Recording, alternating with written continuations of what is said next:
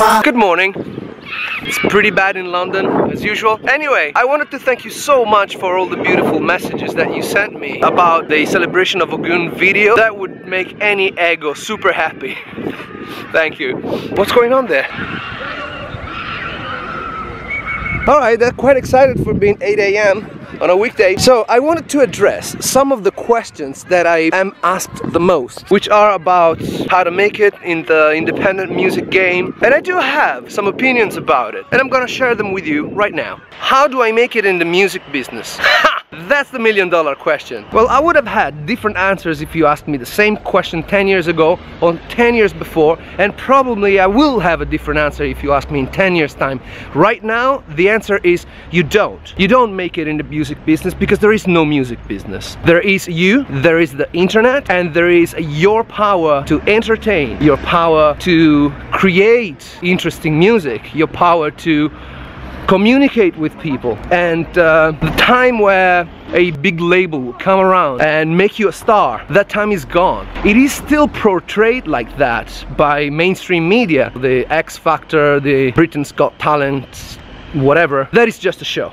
Competitions are for horses, not artists. So my suggestion is just make your music, use the internet, use the social media, create interesting content, and create your own space, create your own world. Everything else will follow that, including signing tracks with bigger labels. It's also a matter that you have to deserve it, and you have to be very honest about, okay, is my music good enough? The way you know is just by playing your music against the music that you really like. Can it sustain the comparison? Could these two tracks live on the same playlist, one next to the other? Would your music sound good enough, or would it not? Well, if it doesn't, I would suggest to keep on working on your craft a bit more before you even try and send tracks to the labels that you like. Trust me, I have waited. I'm still waiting, but I have waited a long time before I thought, you know what, this track could really make it on this label. It would work, it deserves to be there, but you gotta be honest. How do you get BBC radio or the bigger radios or big DJs to play your music? Again, they don't. They won't. Unless your music is so powerful that they have no choice. Or you are so famous that they have no choice. I have to say, with BBC, honestly, they are looking for good content, original content, and they don't care so much how famous you are unless it's BBC Radio 1, the primetime show, whatever.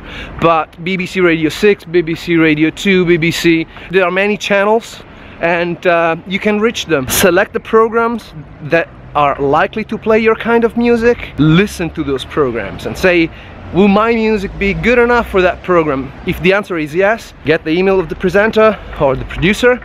Everything is available on BBC, and submit your music. You might get lucky. To be accepted by other DJs. Now this is very tricky, very tricky, because there are a lot of DJs who are truly kindred spirits, and they are in for the music and they're in for the arts. And most DJs in my circle, they're like that.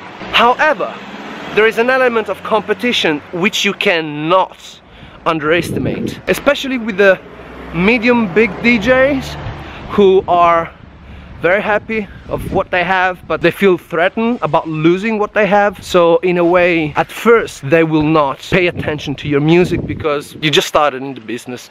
Who are you? On the other hand, when you're rising and maybe you have more talents than they do, then you might be a threat. That's another reason for them not to give you space. Of course, we're talking about the small-minded DJs, but unfortunately there are a lot of them out there, and some of them are really successful. The answer to that is become big, become bigger than them, and kick their ass. Yes!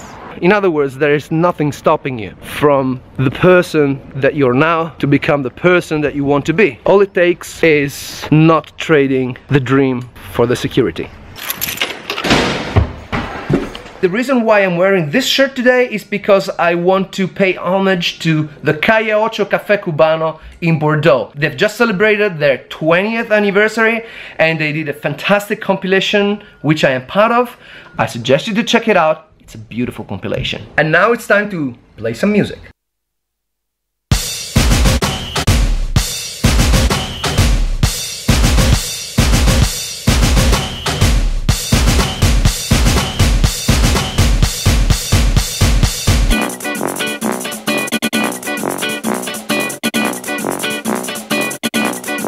Taj